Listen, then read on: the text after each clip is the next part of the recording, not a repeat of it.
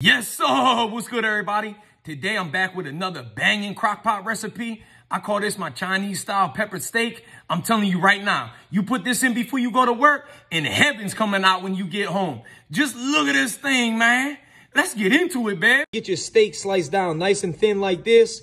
Strip it down, cut it into about 2.5-inch slices. Get it in your crock pot just like this. And cut you up 2 bell peppers into about 1-inch cubes and throw them in. 1 large onion cut into chunks like this. Get it in. 3 tablespoons of soy sauce. 1/2 teaspoon of ground ginger. 1/2 teaspoon of garlic powder. 1 tablespoon of black pepper. 2 teaspoons of brown sugar. 1.5 cups of beef stock. Thing up in there mixed together just like this.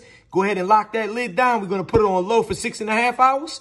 On high for 3.5. Time to get this over some white rice, babe. Oh my Lord, look at this thing, y'all. It done fell in love.